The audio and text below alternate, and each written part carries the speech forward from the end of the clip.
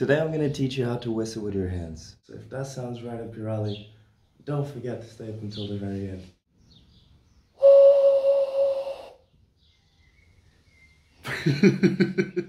Top of the morning, evening, night, or day, ladies and gentlemen. This is me here on behalf of Well Prepared Men, bringing you your first ever episode of Well Prepared Men. How exciting is that? Originally, this channel was first called Santos Creative Network, but everyone I told the channel name to said, "Can you say that again?" So I changed it to Captain Santos, but it felt a little bit narcissistic, and now it feels just about right.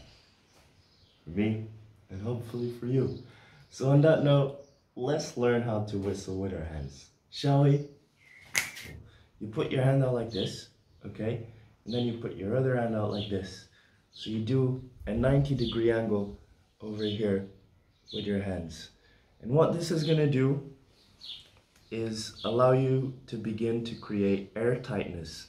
So you see my fingers here, the beginning of my fingers. This is where I place my palm, right here. It looks kind of weird on camera, but I'm trying to make sure you get as many angles as possible so I can simplify this whistle sound for you. So you do this, and then essentially what you want to do is you want to close your hand like this, right? So you create a chamber inside here, and then because you did this 90-degree angle, your thumbs are lined up perfectly right now. So essentially, you finish with something that looks like this. And I'm gonna give you some angles over here. And essentially, the lip placement is gonna be here on the top, right? You're not gonna blow in.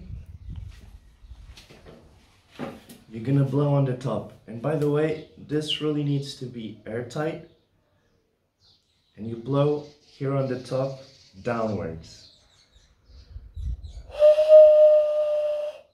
It's so good that I did this first try, I'm happy. Okay, so let's do it again. We blow downwards.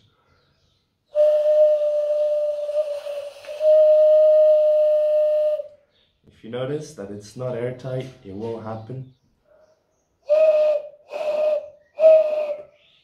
And it might take you a few tries, but essentially, this is how easy this is. I hope you have enjoyed this video, that you're here to stay, and that I see you on the next one. Peace.